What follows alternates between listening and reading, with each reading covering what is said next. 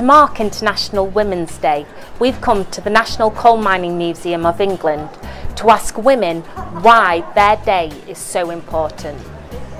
As long as people are still saying, why do we need it, or can we have a men's day, that we need to keep having it. Women aren't treated equally. There's a lot of prejudice against women, there's a lot of oppression against women. It's all just a social structure that we've inherited from years of men having the power. In terms of equality of pay, I mean that's statistically very, very simple to see, that women are not paid the same as men still. They do not have the same job opportunities as men do.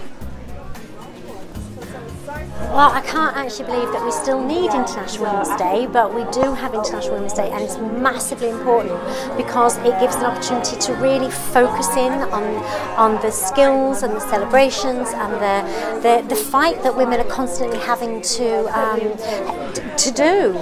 So International Women's Day for me is a chance to encourage women to speak up, to speak out, and to be passionate and to own their own voices.